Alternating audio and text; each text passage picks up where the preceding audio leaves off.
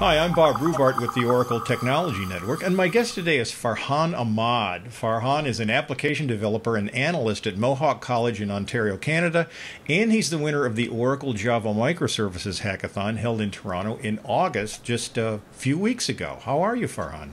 I'm good. How are you, Bob? I'm good, thanks. So tell me about this hackathon. What was the objective of this hackathon? So I sort of approached it because I was sort of interested in microservices. We were doing a lot of Java development at Mohawk, and I was interested to see sort of how, there was a little bit of Node as well that we were focusing on. So I approached it more from how is Node and Java microservices supposed to work together, and specifically how that's supposed to help us in sort of enterprise architecture and service-oriented architecture, and how that is different from your traditional service-oriented architecture. What was the specific challenge that you were assigned as part of this hackathon? What were you expected to do? So one of the things that we did was we used the Oracle Cloud.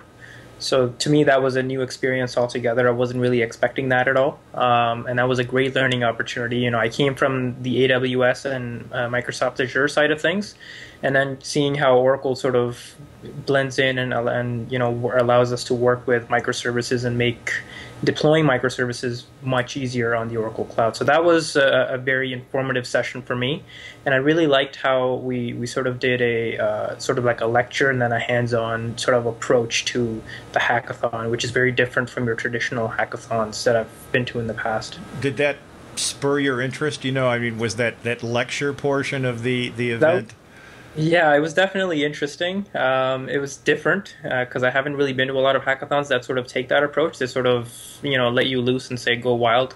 Mm-hmm. But this one was a little bit more structured. So there was more, there was a lecture part where you actually learned something, and then you would take away from that and sort of take what you did and learned from that lecture and apply that directly in whatever it is you're trying to hack. Were you working solo or as part of a team?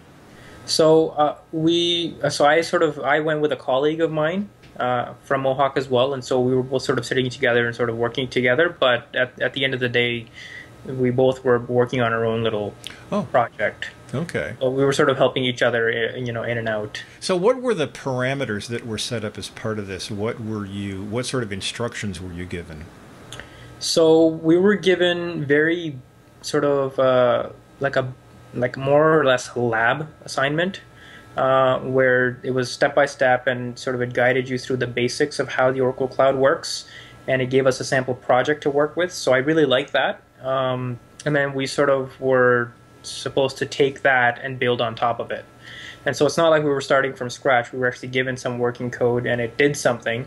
And then basically once the whole class, the lab session, once everybody had that sample project working, we went off and started building our own little thing, and then built on top of that. Other than this sort of preparation part that started the day off, you kind of came into the hackathon part cold in terms of what you were going to build on top of what you built as part of the initial exercise. That's right. Yeah, that was new for me. I didn't really expect that. I was expecting sort of just jump in and start coding and build something out of the box. But because we had that lecture and lab approach, it really sort of guided us through the process and allowed us to sort of use what we learned through the labs and hands-on exercises and then sort of build on top. So from a creative standpoint, was that tougher than other hackathons you'd participated in? For me, it was personally, I think it was a little easier. Okay. Because it sort of got the ball rolling, and everybody was sort of had a working project before they actually dived in and started doing their own thing.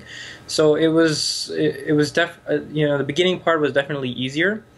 I didn't really, to be honest with you, I didn't really know what I was going to build when I went in until everybody started working on their labs and exercises, and then from that I was like, okay, well, that would be a great idea, so let's do that, and so it basically, the idea of what I wanted to build sort of came on the spot. Okay. As we were building and working on the lab. So that was really interesting, yeah. So once that happened, once you had that spark of an idea, how long did it take you to actually complete the project? Not long, to be honest. Yeah. Because again, most of the server side component was already built. That was sort of what the lab focused on. And so I only had to build the front end of the application, and the front end could have been anything. And so I took whatever technology I was most comfortable with, something that, I decided to use Ionic. So that's a very quick sort of rapid prototyping framework. It's very quick. So I basically, I was able to punch it, build an app within, an hour and a half. And it was a fully functional app that you could present to somebody and say, wow, this is a pretty cool app.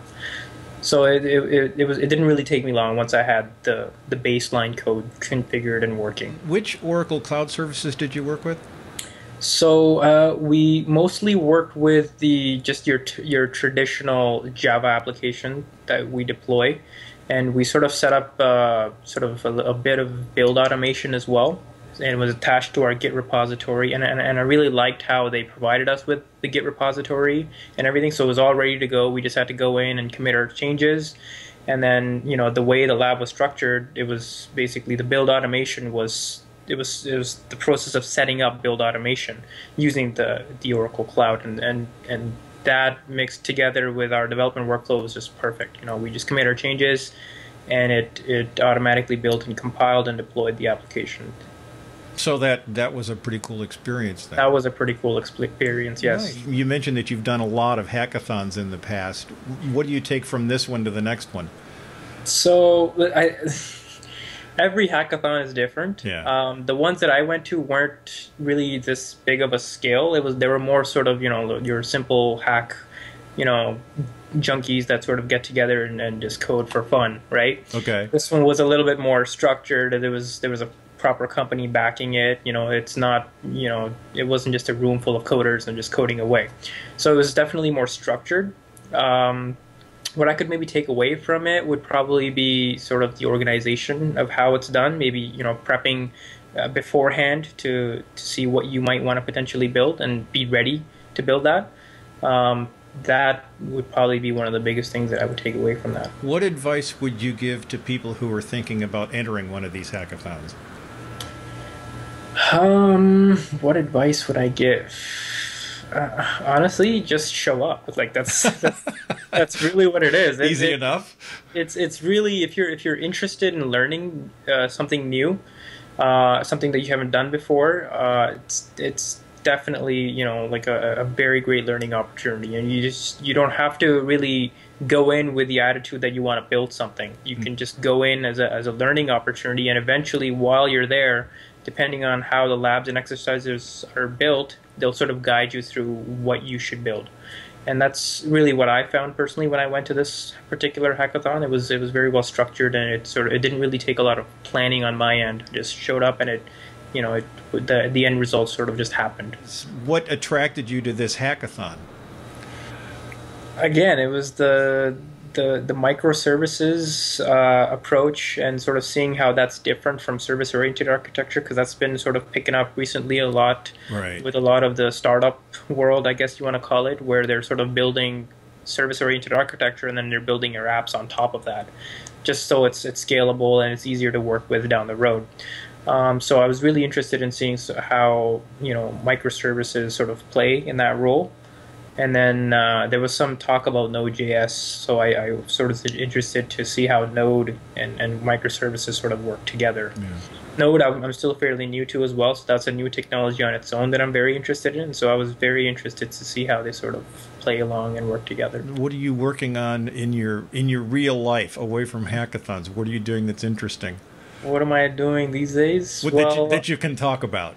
That I can talk about. Well, it's not confidential. I work at Mohawk College, and I'm basically an internal application developer. So any of the internal college applications that we have, we sort of support and maintain. So our role is sort of split 50-50 between support and custom development. Okay. So any of the applications that sort of integrate with the college's ERP system, for example, those we would directly work with. We've got quite a few applications that we're building in Groovy Grails, which is very sort of a very new technology picking up in the enterprise space. So we're doing a lot of work with that. We've got some legacy .NET PL SQL stuff that we're sort of migrating off of. We have some PHP applications, some .NET. We've got to really make a good mix of everything, really. And again, because we're a support and development role, we sort of have to, dive in every once in a while to fix something that might be broken or whatever. And then any new development that we do going forward is usually done in Groovy Grails. Thanks so much for taking time to talk to me. This is really interesting, and let's do this again sometime. Absolutely, yeah.